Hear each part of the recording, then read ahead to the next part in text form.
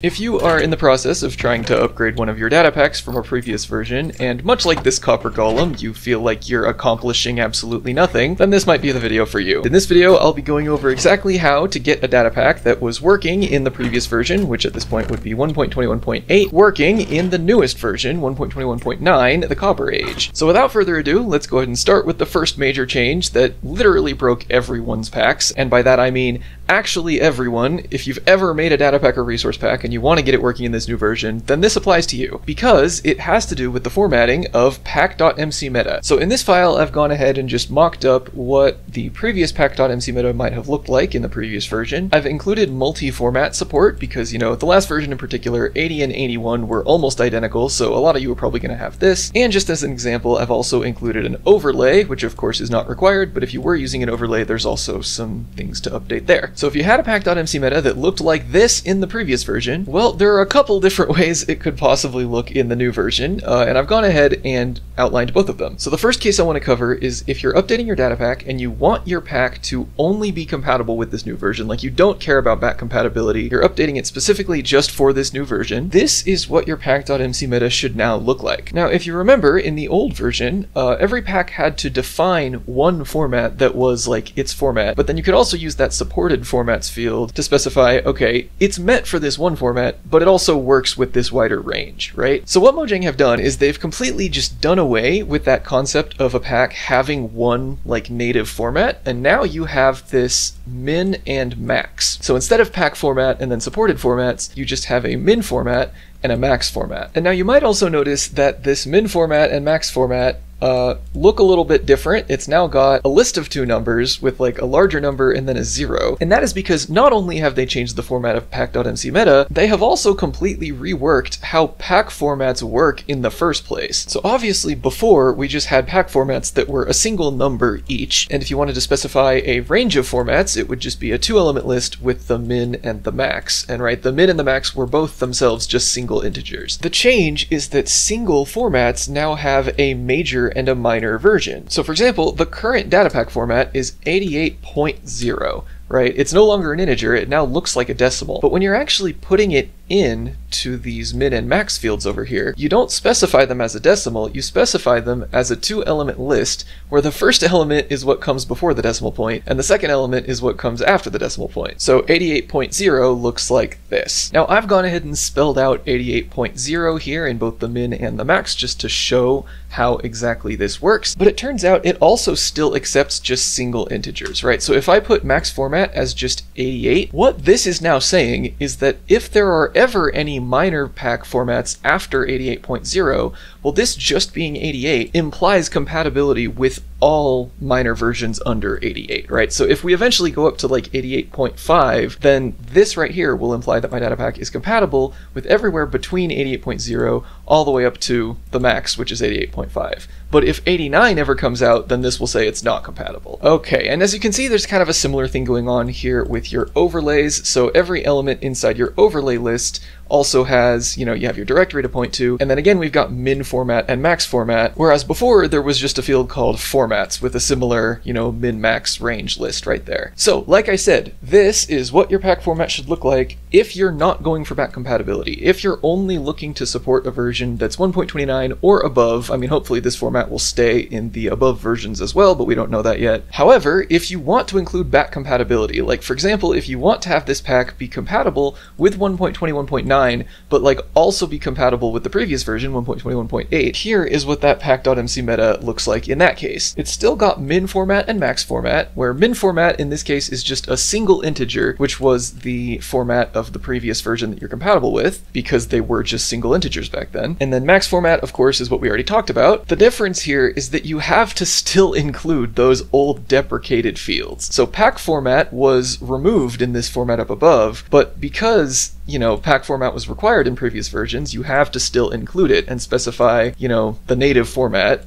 which would be the previous version. And then you also have to give supported formats, right? So you're going to say, okay, this is compatible with all versions between 80 and 88. Now you may be thinking, should I put, like 88.0 here, right?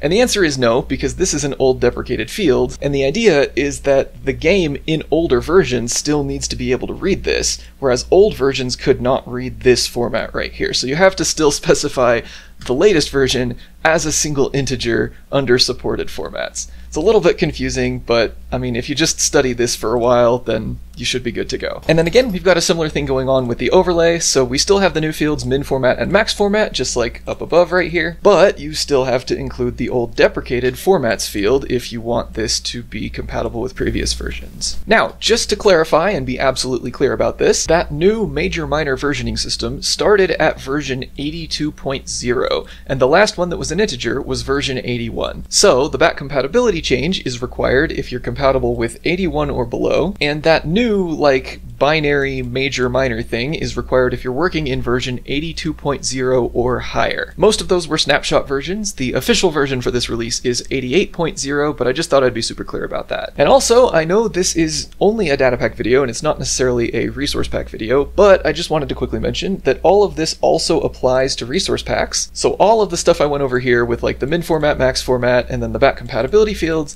this is also present in resource packs that are in this new version. The only difference is that the old version ended at 64, right? The integer format 64, and then the new version starts at the major minor version 65.0 in resource packs. So other than differences in the numbers, all of that stuff I just talked about also applies to resource packs. All right, so moving on from that, our next change is going to involve just the entire concept of spawn chunks. So for example, in this world, this little block right here is the world spawn, and in the previous version, there would be these spawn chunks that would load around the world spawn, right? And notably, you could change how many chunks were loaded around the world spawn using this spawn chunk radius game rule.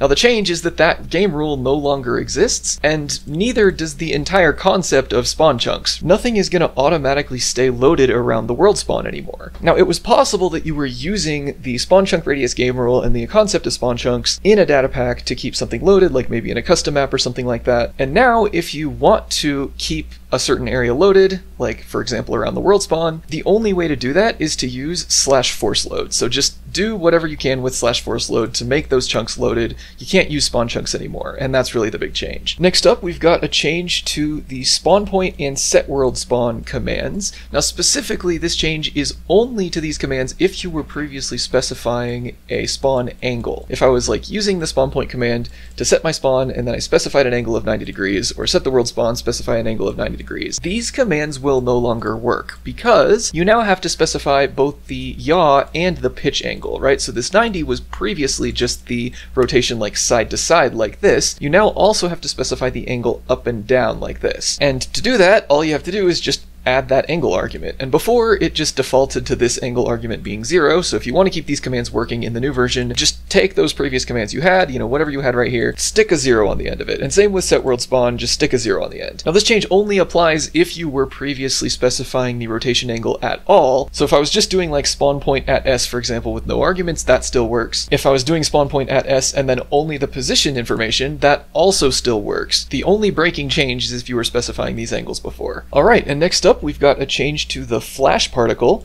So before you were able to just summon a flash particle anywhere and it didn't take any parameters. The change is that now it has a required parameter, and that parameter is its color. So we've gained some cool functionality here. You can now summon colored flashes, like this, for example. I can summon a black one, and there's a red one, for example. Like, this is really cool. This is actually very nice for data packing. There's a lot more customizability here now. But the breaking change is that that color field is now required. So if you were just saying particle flash before, this command no longer works. To keep the functionality that was here before, it was just a white flash. It was not colored at all. So you're going to have to pass in the color white, right? And it's ARGB, so it's going to be 8 Fs after, it's going to be 0x and then 8 Fs for ARGB. And if you just do this, that should be enough to get you up to date and have it work exactly like it did before. Next, we've got a change to player NBT. So there are a few changes to the respawn field inside of a player, which basically just specifies where and how the player is going to respawn. Before, you were able to search for this field called respawn.angle, which would be your left-right rotation like this when you respawn. The change is that that field is now renamed to yaw, right? Because they've added a new one, pitch. So yaw goes back and forth, pitch goes up and down. The game didn't used to store pitch, it would just default to pitch being 0, but now it actually does store both. So it stores your yaw and your pitch. And so they've changed the word angle to yaw to be more specific. And on top of that, there was a slight potential breaking change to the dimension field inside respawn. So previously, if you set your respawn in the nether, like on a respawn anchor or something like that, where you used a command to set it in the end, then it would store the dimension in your respawn data. But if you were to set your spawn in the overworld, then that field would be omitted because the overworld is like the default. The game thought it didn't need to store that if you were spawning in the overworld. And so if a datapack wanted to see if a player was spawning in the overworld, all they had to do was test to see if that dimension field was absent, right? Could say like execute unless data and then say respawn dimension. The change is that because there is no longer a default dimension, the dimension now gets stored no matter what, including if you're in the overworld. So if you're running one of those tests to see if you're spawning in the overworld, you now just directly test for respawn and then dimension Minecraft overworld like that. That's a very minor one. I doubt that'll affect many people, but I figured I should mention it anyway. Next, we've got a change to player heads. So there are a few pretty subtle differences with the way skins are now rendered on player heads. And yes, these changes are indeed subtle. So subtle, in fact, that nothing will actually break in your datapack if you don't do anything about this. But the behavior of player heads that you give yourself might change. And so here I am going to go over how exactly that might change and give you all the information to decide whether or not you even need to make changes yourself. So first of all, if you were giving yourself player heads like this in the past, where you said profile equals, and then you had this properties object with a bunch of like fields inside. Usually it was a whole bunch of random letters and numbers, and you could like get it from a website or get it from, /dataget or something like that. This field right here actually goes and pulls a specific texture from Minecraft skin database, and that texture is persistent whether or not that player changes their skin. Now, if you were doing this before, the thing I want to point out is that nothing has changed. If you were using the properties field at all, you can skip this entire section because if you're doing that, nothing is different. The change applies specifically to the case if you were just saying profile equals and then putting a player name directly in there, or if you were doing it by UUID instead of just the name. So I'm just going to go ahead and give myself a player head that's myself, Conyer512, just as a little example here. Previously, if I had just run that command and given myself a head, well then this head that I have in my inventory after I receive it would have automatically filled in all that profile information with like tons of random letters and numbers, and it would have saved this skin. So crucially, before, if I had given myself a head exactly like this, and then gone and changed my skin to something completely different, well this head that I have in my hand, as well as the one placed on the ground, would not change. Now this is what's different in this new version. If I actually go ahead and look at the data that's on the head in my hand right now, I can say data get entity at s selected item, there we go. If I actually look at it, you can see that the profile just contains my name. It doesn't have any more of that additional profile texture stuff in it. Which means if I change my skin, all of a sudden this head will change. The head that's in my hand will change, the head that's on the ground will change, because all it has saved is my name. So every time a client renders this head, all it has to go on is my name, and my name points to whatever my latest skin is. So these heads can now change, which is why when I actually mouse over it in my inventory, it says dynamic. Now this is completely new behavior. This has never existed in the game before. And if you like this, that's great, right? You can just keep on using this behavior and that's how it'll work now. But I have a feeling there are at least some of you out there who want to use this method to give yourself a head and have it be static and not change with my skin, just like it did in the previous version. And I'm about to show you how to do that. So rather than just giving yourself a player head with the profile of that current player, what you now need to do is say /fetch profile And you're going to do this in the command line, right? Don't do this in your data pack. Actually do it in the command line just like I am right now. You're going to say fetch profile, name, or ID if you have the UUID, and then give the name of the player. So I'll just pass my own name in here, and you can see that it outputs this little piece of text with a whole bunch of different options, and I can click on any of these to actually copy that full texture information that I was talking about earlier. So I can say give item right there, and it'll run this crazy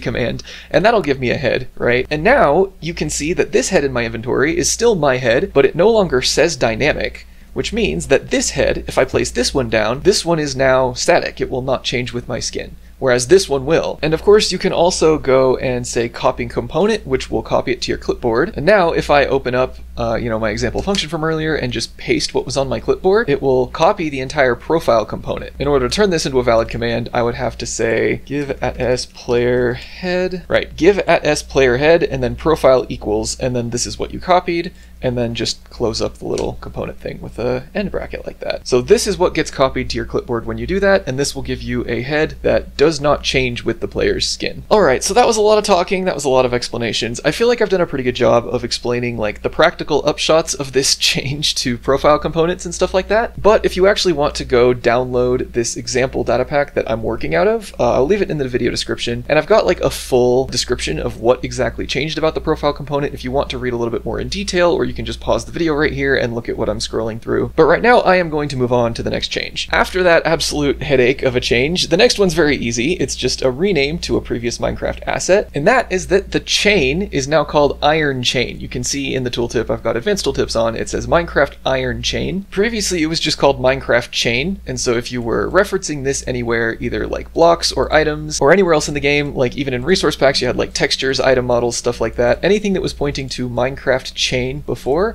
now has to point to Minecraft Iron Chain, because obviously we've now got a bunch of copper chains, so there needs to be something differentiating them. Alright, and last but not least, we have a somewhat subtle change to Worldgen, and specifically noise settings, which are by far the most confusing and obnoxious part of Worldgen. So I'm going to do my best to step you through this change one little step at a time. So here is an example noise settings file from the previous version. Now notice I have omitted a lot. Usually noise settings files are absolutely massive. There's tons and tons of stuff in them, and all of that stuff is absolutely necessary, but I've just gone ahead and deleted everything except the specific thing that changed, right? So at some point inside your noise settings file, you're going to have this field called noise router. It's going to be somewhere in there, and then somewhere inside that noise router was this field called initial density without jaggedness, and this thing accepts a density function. Now I'm assuming that if this change applies to you, you work with Worldgen regularly and you know what a density function is, so I'm not going to go through the process of explaining that. All I'm going to say is initial density without jaggedness previously accepted a density function, and I've just put in like some example as if I was referencing an existing density function that I had maybe defined somewhere else in this data pack. Just called it initial density without jaggedness density function. The change is that this field is gone. It no longer exists, and it's been replaced by a field called preliminary surface level. Now, it wasn't just a rename. It wasn't just that initial density without jaggedness is the same but going under a different name. This new field actually does behave significantly differently. So previously, using initial density without jaggedness, this density function right here